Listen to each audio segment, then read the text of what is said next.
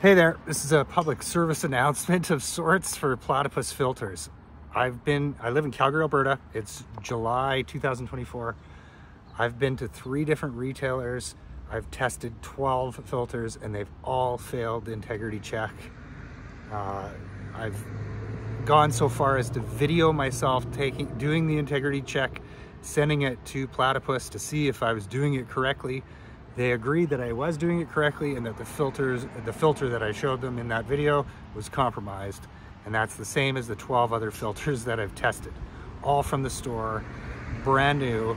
If you buy one of these, if it's a compromised filter, you can get giardia, you can get sick.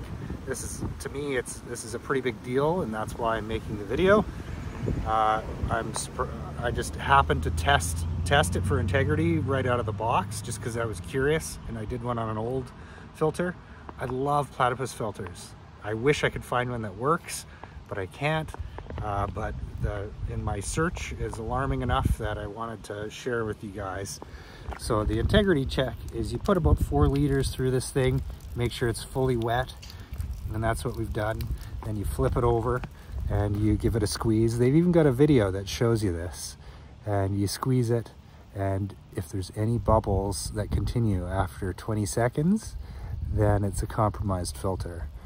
And the filter that I have that's about 6 years old, I had one little tiny bubble coming up.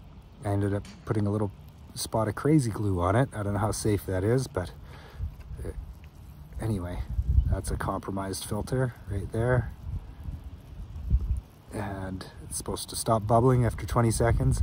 And even the one in the video that they showed that was compromised was like 1 or 2 bubbles. This thing is like, I don't know if it's really hard to see, but there's like hundreds of bubbles on top. This thing's, in my opinion, looks to be extremely compromised.